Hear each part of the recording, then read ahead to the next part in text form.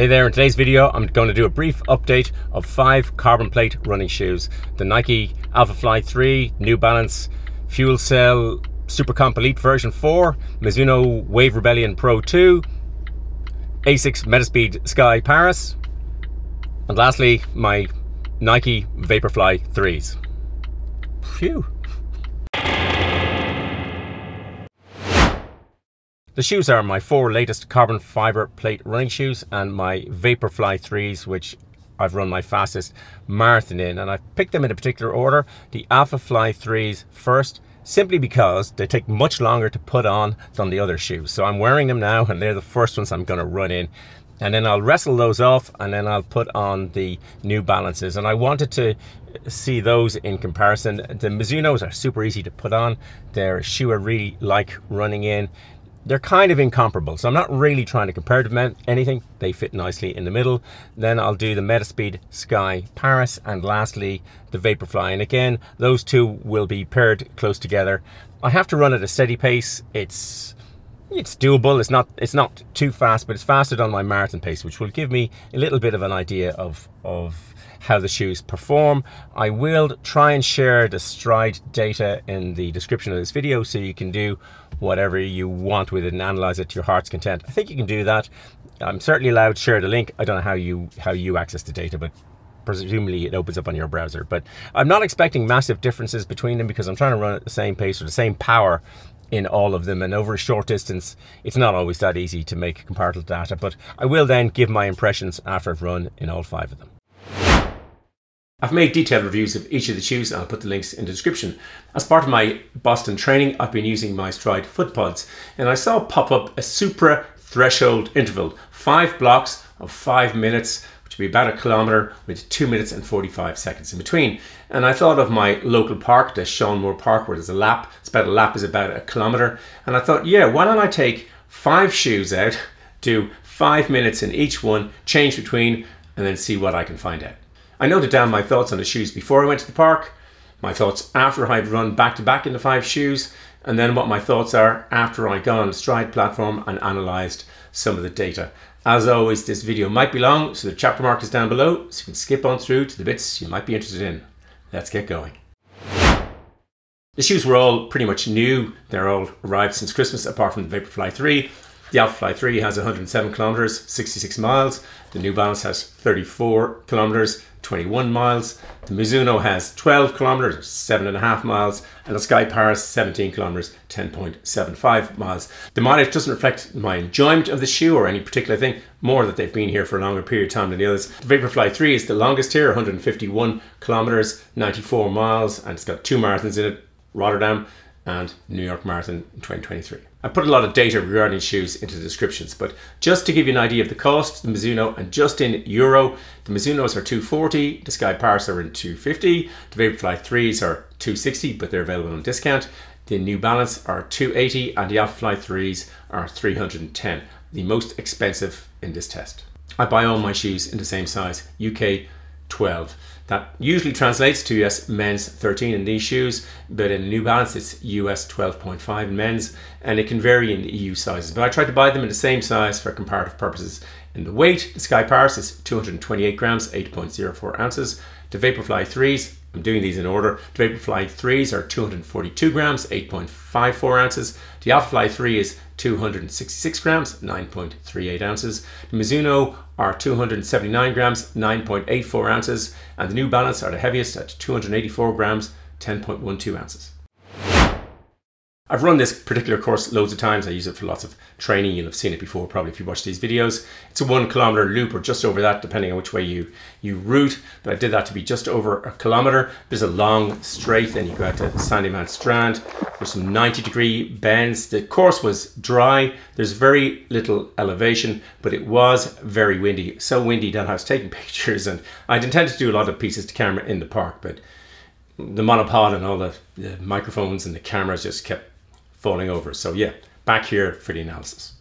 To give some performance thoughts before, first of all, the pace I have to run at is 304 to 322 watts as measured on my Stryd foot pods, I'm going to be running at 98 to 104% of my Stryd critical power. To give you an idea, to run the Boston Marathon, I'm going to be using my Stryd and I'm going to go at 272 watts. I say that now, hoping to stick to that all the way through.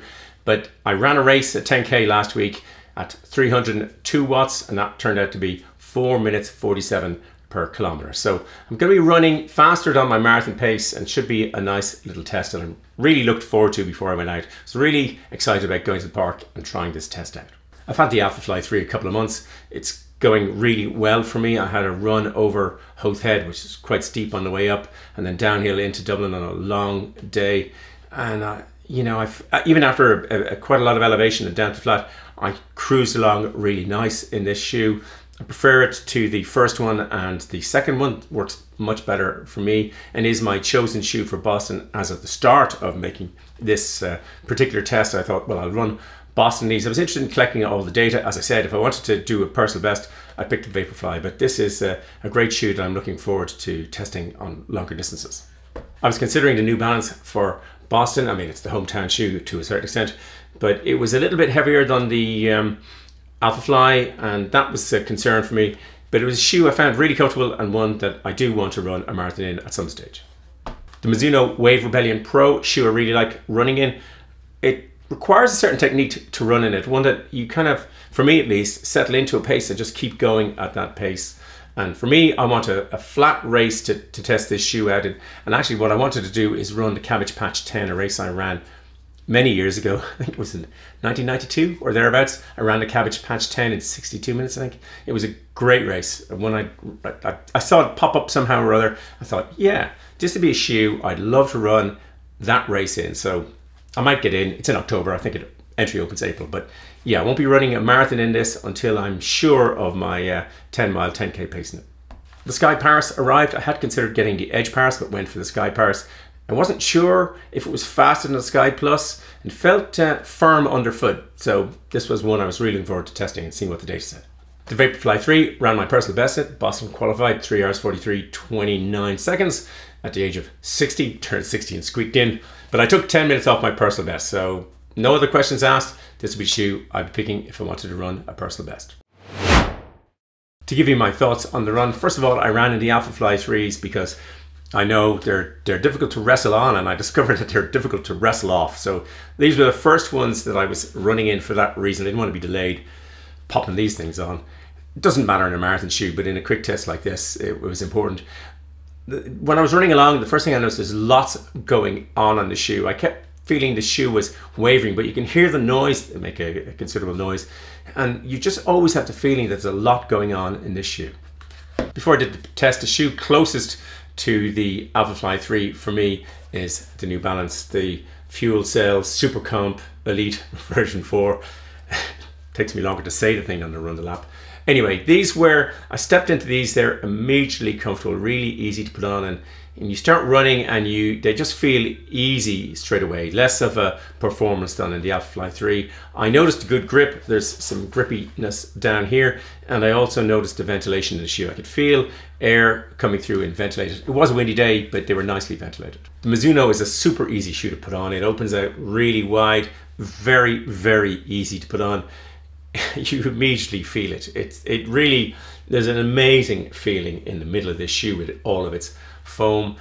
As I said, it takes me time to settle into it. So on a 1 lap, 1 kilometer, not ideal. I was surprised how good the grip was. And one of the tests involved literally turning at 90 degrees. I wanted to check that and I didn't feel any instability. And I could feel down here, I could feel the grip in it. And I really did feel that I needed longer distance to settle into it. It also does make a clip-clop sound like a horse, which I did on my preview because of I think the way the chamber works down here. But it was a really nice shoe to run in. I am looking forward to running a race in this particular shoe. I then headed out in the Sky Paris, and just as I was about to head out, I could feel my hamstring sort of tweaking slightly. I thought, oh, I better slow down in this, but I thought, I'll keep going. But I was wondering would that affect the pace, and I noticed, the first thing I noticed about the shoe is it does feel firm. Certainly when you get out of Mizuno, this feels really firm. But I was kind of looking at my watch and I was kind of shocked at how fast I was going. I wasn't trying in this particular thing, I wasn't trying to go fast. I was trying to go at the set wattage, but once I got there to settle into it. And in the performance things later, I waited, you'll see where I take the data on the lap where I wait till I get to a certain, I've run it at 20, 30 meters, and then I take the data. But it was really, yeah, I was shocked at the pace, and I wasn't shocked at the firmness. It's a firm shoe, but and I did notice it more firm inside here. But yeah, I was somewhat shocked in the pace, which we'll come to in the results. The Vaporfly 3 is also easy to get on. It's got a kind of stupid tongue, you have to flap it out of the way, but no biggie. The first thing I noticed how much softer it felt than the Metaspeed Sky Paris. It felt much softer, and I headed out and easy to settle into, a nice pace. The thing I noticed most initially was the ventilation. There's a lot of holes at the forefoot, and yeah, if you like a shoe for ventilation, this is the pick of the bunch. My thoughts before I went for the run and my thoughts afterwards were similar, except for one shoe, which is this one. This shoe, I was trying to go at a sort of set pace without thinking too much about it. And you can't read too much into these, but I went further in these. I could tell each time when I got closer to the car, but these I went further in the same given time, which was interesting.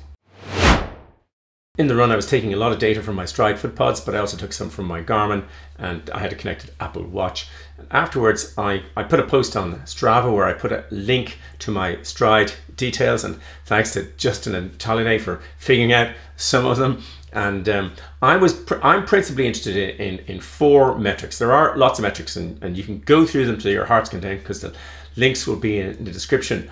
But I'm interested in the cadence, my stride, my length, and my vertical oscillation. They're the 4 that I'm mostly interested in, and the one I'm really passionate about is any of these shoes that can lengthen my stride is one I really am interested in. But you may be interested in other data, and you can head on to Stryd and analyze to your heart's content. A couple of caveats before we start. The data set is small, the lab rat is on his own, and he's old. There's only 1 kilometer of data in each shoe.